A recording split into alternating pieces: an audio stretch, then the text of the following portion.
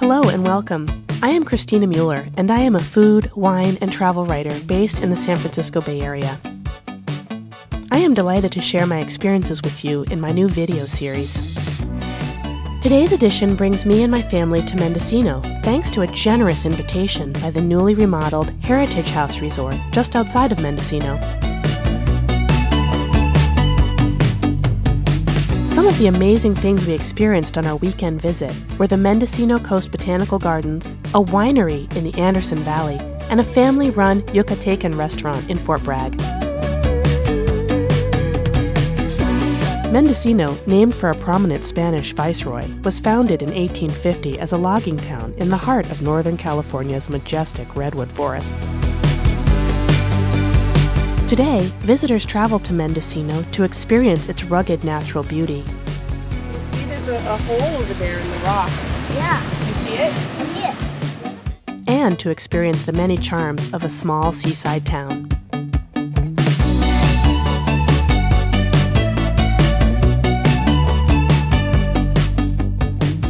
Like most visitors to the area, we are driving to Mendocino by car, the most convenient way to travel along California's extensive coastline.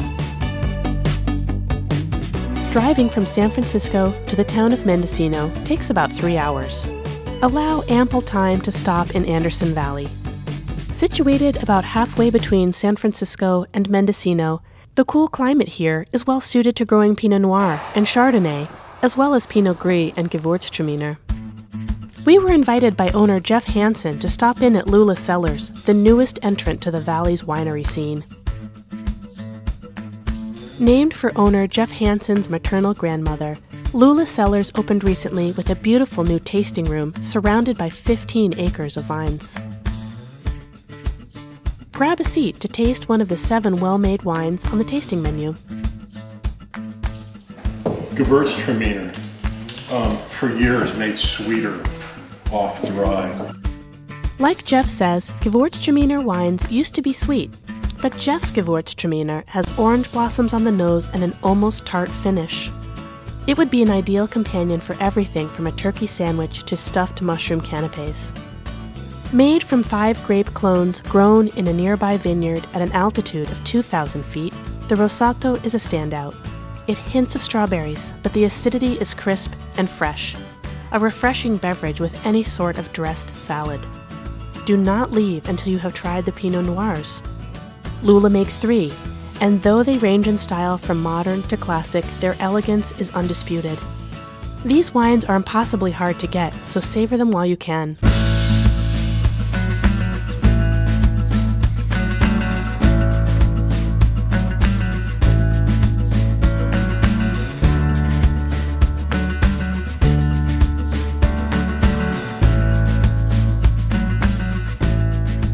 Once back in the car, continue on Highway 128 through a grove of towering redwoods. There are plenty of places to pull over and snap some pictures before you emerge from the dappled shade to the first glimpse of the coast. After a short drive, we arrived at the Heritage House Resort, and I was immediately taken by the charm of the 137-year-old main building and sweeping sea views. Originally built in 1877 as a family home with adjacent barn, the 37-acre waterfront property is in the middle of a modernization project. Our room had a rainforest shower and deep soaking tub in the bathroom, and comfortable couches and cozy chairs like these for lounging in front of the fireplace, all with waterfront views.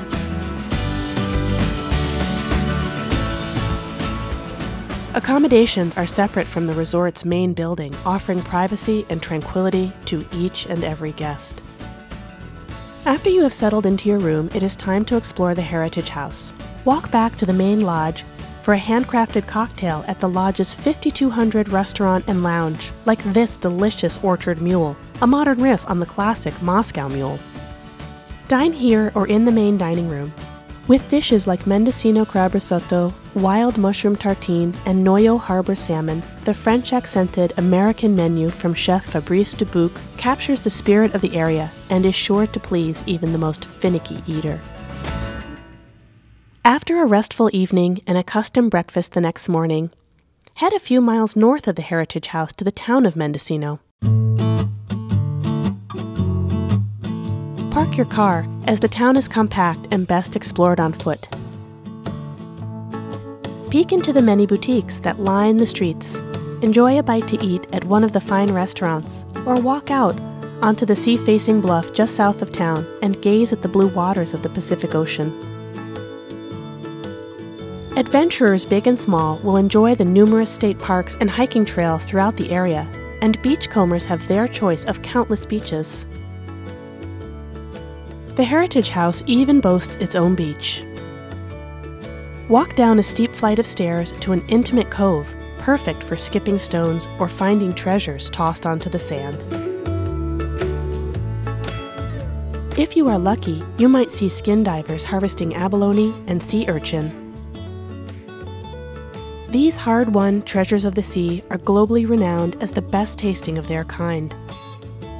Look for Mendocino uni and abalone on menus around the world.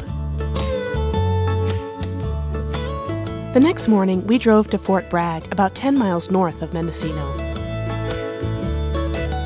Our first stop was the Mendocino Coast Botanical Gardens, a haven for local and migrating birds. Spread along 47 acres, the Mendocino Coast Botanical Garden is known for its collection of rare and endangered local plants. Journey along its easy-to-navigate paths and trails through a rhododendron grove, fields of heath and heather, a redwood grove flanked by a burbling brook, and garden after garden of perennial flowers.